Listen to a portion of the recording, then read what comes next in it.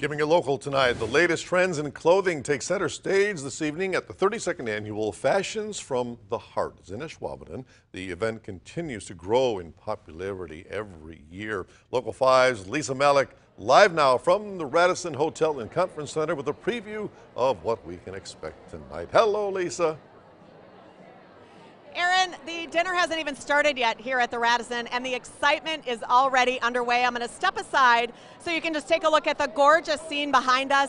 You see a lot of red. There are red balloons, heart balloons all around, and even the name of this event signifies where the proceeds go. It's called Fashions from the Heart, and I'm going to ask Angela Dea to step in with me now. We can talk a little bit about where the proceeds from this evening go, because Angela, it really goes to help local heart patients. It certainly does, Lisa. All proceeds benefit the HSHS St. Vincent Hospital Heart Center, located inside of St. Vincent Hospital here in Green Bay.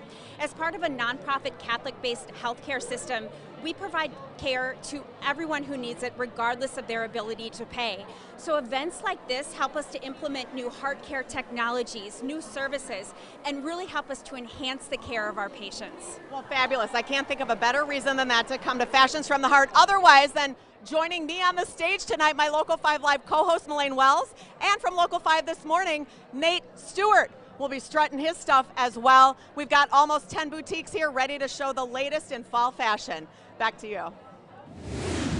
I didn't know Nate could strut. All right.